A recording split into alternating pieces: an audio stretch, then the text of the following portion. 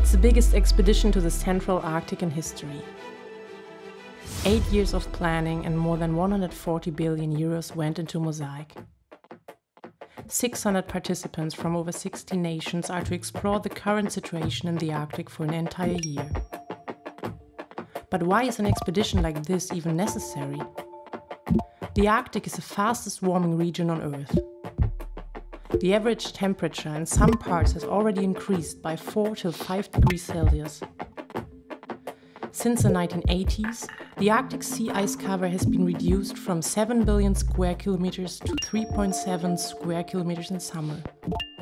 That's 20 times the size of Germany in 1980 compared to just 10 Germanys today. The reason for this change lie in the different physical properties of snow, ice and water. Lighter surfaces reflect more sunlight than darker surfaces. This is called the albedo effect. Ice and snow are very light and reflect the majority of solar radiation. As the planet heats up, the ice melts, uncovering the ocean beneath. The dark surface of the ocean collects even more solar energy, which causes the planet to warm up even faster. All these processes are related, which is why the decline of Arctic sea ice will have an enormous effect on entire ecosystems and also change the climate at our latitude. The goal of the MOSAiC expedition is to better understand these processes and to more accurately forecast how the Arctic is changing. Scientists in sea ice physics, oceanography, atmosphere, biogeochemistry and ecosystem are collaborating to achieve this. Because what happens at an altitude of 30 kilometers might also influence life at a depth of 700 meters. The center of the expedition is the Polarstern, the icebreaker research vessel of the Alfred Wegener Institute. We leave Tromsø in Norway on the 20th September 2019 and travel toward the Siberian coast. I am part of the expedition for the first 5 weeks, along with another German and 2 teachers from the United States. We are to travel on the Russian icebreaker Akademik Fyodorov, that is to accompany the Polarstern at the beginning.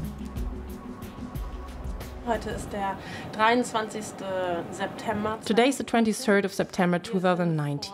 We left 2 days ago. It's all very exciting, everything is new. We are on deck a lot talking to people. Today we changed time zones and lost an hour, which means a bit less sleep. It's something you notice quickly because you sleep quite well in the cabins. You are being rocked softly through the night. The motion is subtly exhausting. You feel like you need to sleep all the time. Ganz schön anstrengend, sodass man ständig das Gefühl hat, man muss schlafen. Our route leads across the Arctic Ocean. MOSAiC is special because of its scale and especially because of its duration. The Polarstern is supposed to take measurements for a year while frozen into the Arctic sea ice. The ship moves along the transpolar drift, which is an across-Arctic drift system forced by ocean currents and wind. Most of the time the engine will be idle. This way, the Polarstern and its stock of measuring devices reach regions during the winter month in which no measurements have been taken before. The transpolar drift was already successfully used 130 years ago by Norwegian Fridtjof Nansen during his Fram expedition. He discovered that when frozen into the ice off the Siberian coast, the natural drift system would transport you across the North Pole all the way to Greenland. We've been traveling in the Arctic Ocean for a week now. The thickness of the ice is slowly increasing. Now it's our task to find a suitable ice floe for Polarstern to attach to for the winter.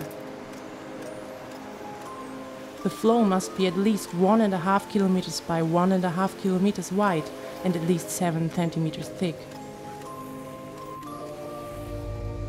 To identify suitable flows in the field, we can use 2 different data sets, 2 different satellite data sets. One is information that we get from weather satellites, so optical information within the optical range. The other one is from radar satellites. The advantage of radar satellites is that they can penetrate through clouds. And that's a big thing, big advantage, because in the Arctic is mostly cloud covered. In the meantime, the team settles in on the ship. The day is spent working in the common rooms, on deck or in the laboratory, with 4 meals a day. We spend very little time in the small cabins. I peek over everyone's shoulder, ask many questions, and sometimes I can even lend a helping hand. The teams test the instruments that are supposed to be set up on the ice later on. We watch for polar bears from the deck and take notes on how the ice changes. We can also use WhatsApp once a day thanks to the satellite connection.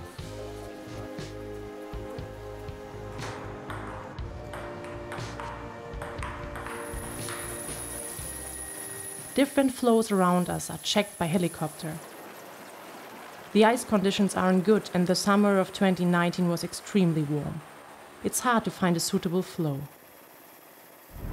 Today is the 1st of October. We are at 85.5 degrees north, only 500 kilometers from the North Pole. There's a 10 by 10 kilometer floe. Is it the right floe for the year-long camp? Mindesteisdicke von 70 Zentimetern, am besten mehr als 1 Meter nötig. After 10 days we find the right MOSAiC floe. We meet one last time with the Polarstern to exchange people and instruments. The Russian icebreaker pumped 600 tons of marine diesel into the Polarstern. To sustain the Polarstern, there's going to be an exchange like that every 2 to 3 months by different new ships. Aircraft will support the supply chain if the ice gets too thick to cross it by ship. The camp of the Polarstern is erected in a 1.5 kilometer radius around the ship. Different instruments are installed on, in and under the ice. For a year they drift across the Arctic Ocean with the ship. Our part of the expedition is not over yet. The scientists on the Academic Fyodorov built the distributed network of the Polarstern. For this, the teams install buoys on the floes within a 50-kilometer radius around the Polarstern. The scientists usually step onto the ice via the extendable stairs. Only very rarely do they use the mummy chair. Attention is crucial. Only small groups can step onto the ice and walk along the marked pathways. Otherwise, there's always the risk of breaking through. Under the ice, there are 4,000 to 5,000 meters of ocean. An experienced polar guide is always present. Hier jetzt auf der MOSAiC-Expedition bin ich dafür zuständig. I am working with 6 other polar guides to ensure the safety of polar researchers. Polar bears are the most impressive animals in the Arctic. Nobody wants to harm them. But for climate research, we have to go into this area and we have to make sure that everything is done safely.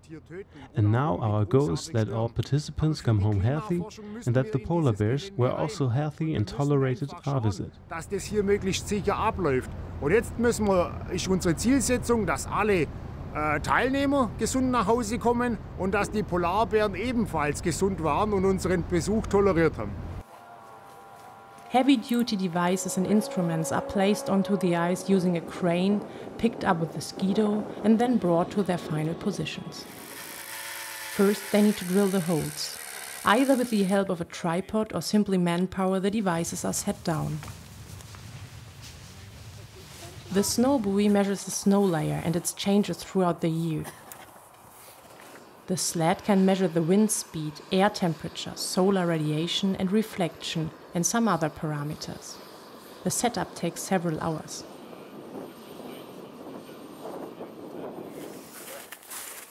The ITP measures the salinity and water temperature along a cable that reaches hundreds of meters into the water.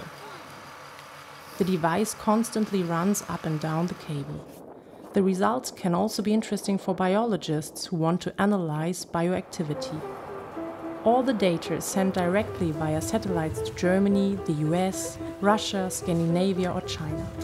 After that, everybody can see the data online and work with it, because there are a lot of questions that we hope to answer. Scientists suspect big natural gas and crude oil reservoirs under the ice. Once the ice recedes far enough, the nations bordering the Arctic will fight for ownership rights. Unlike Antarctica, the Arctic is not protected by a treaty yet. The natural habitat of the polar bear is endangered. But perhaps there might be new inhabitants that will conquer the Arctic due to the new climate. The warming of the Arctic is also melting the Greenland ice sheet. The sea level will rise and coastlines all over the world will recede.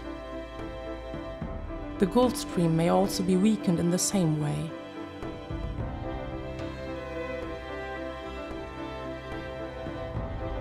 While we return back to Norway and share our experiences and results, the Polarstern continues its drift towards Greenland. From here, the Polarstern will detach in summer and return to Bremerhaven. But the scientists' work still won't be over. The scientists plan to evaluate and work on the data over the next decades. Hopefully, we'll find more answers about the future of this region, which is so worthy of protection.